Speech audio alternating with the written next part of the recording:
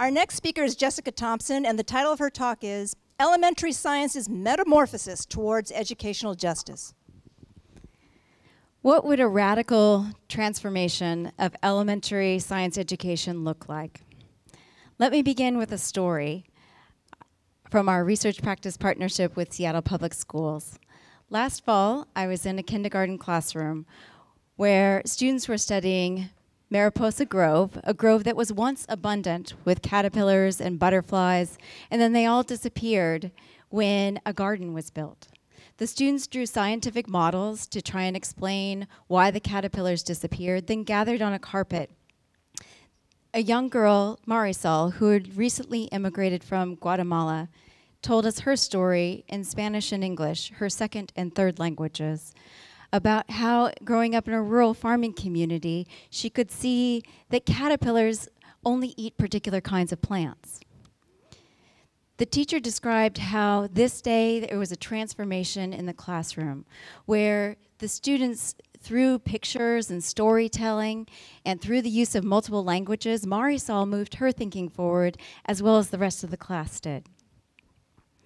We as researchers watching this episode thought this is our opportunity to understand how it is that children, when they present their ideas, they are authentically science ideas. And in this moment, we see teachers thinking carefully about how students, what their lived experiences are and how they can leverage them. We went back a month later and saw that now the students had robust arguments and explanations for how and why the caterpillars and butterflies and humans could coexist. Their stories helped us understand about what was possible. And importantly, the students, many of you probably recognize the story that we're engaging kids in an issue of real gravity. Many of you probably know that butterflies are on a decline globally. So engaging kindergartners in these real issues at a very young age is important work. Not that we want them thinking about them in some distant future, but now. So as a part of this, Marisol and her teacher are part of a larger transformation. It's not an individual classroom. We're partnering with this year with 250 teachers from Seattle Public, and we're growing to 1,400 teachers in the next 2 years. That's every elementary teacher in Seattle Public Schools. We are moving from a pedagogy of the oppressed to pedagogies of transformation, where we're not asking kids to learn scientific facts, we're asking them to engage in issues that have real gravity, that have things like climate change and species that are on the decline, and engaging in ideas of thinking about what could mass transportation look like.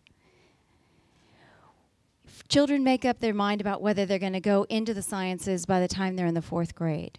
And so capturing the youngest of learners and engaging them in science is the most important work that we can do, because we know that we want to engage all genders, all races, all linguistic backgrounds to be a part of seeing themselves in science and seeing themselves as people who can make change through science. We know that science doesn't always have the greatest history. When we think about the actual harm that has been caused to women and people of color and those intersections, particularly those intersections. And so we're asking teachers to think critically with us about that and to look at their own classrooms to see where are these baked-in biases into science and school science. We're developing, rather than just working with individuals, we're working with a whole community.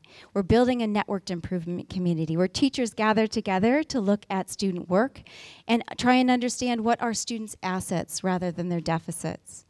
They're coming together to examine their own biases and how that plays into classrooms.